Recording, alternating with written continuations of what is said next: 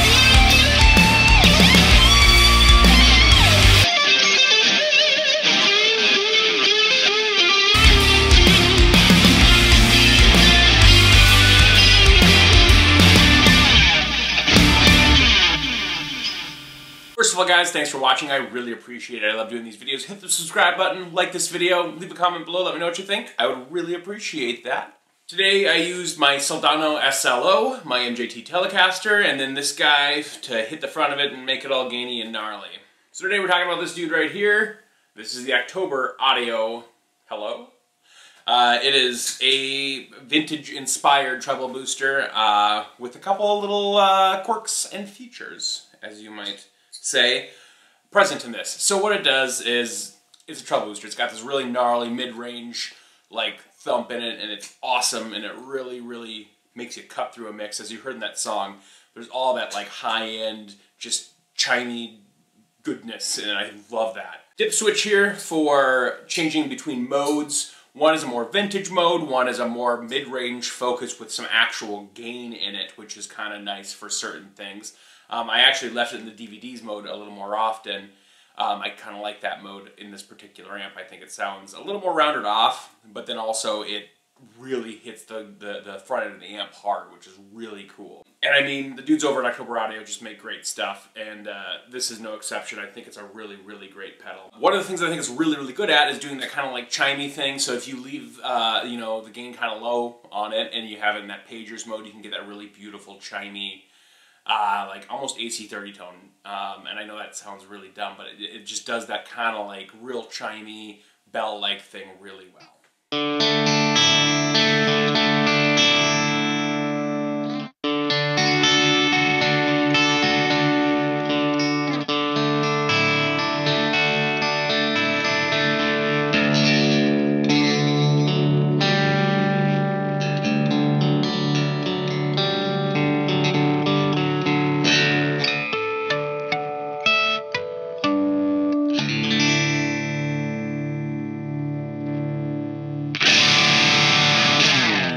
But obviously, if you want to kick the front end of your amp and really just make it, you know, snarl at you, it does that beautifully too. It's a really great booster, and I think treble boosters are just grossly underrated for that. Everybody's using clean boosts right now, which is great, but man, the treble booster does something to an amp that nothing else does.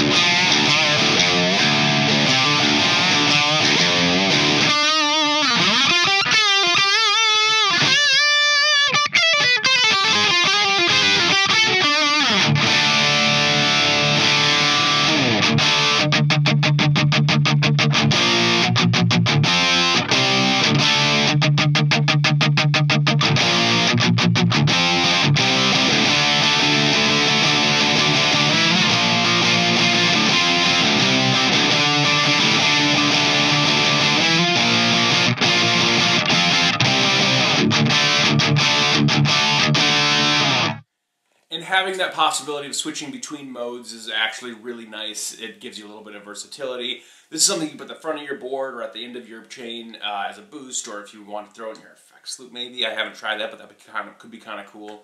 I mean, it's pretty rock and roll.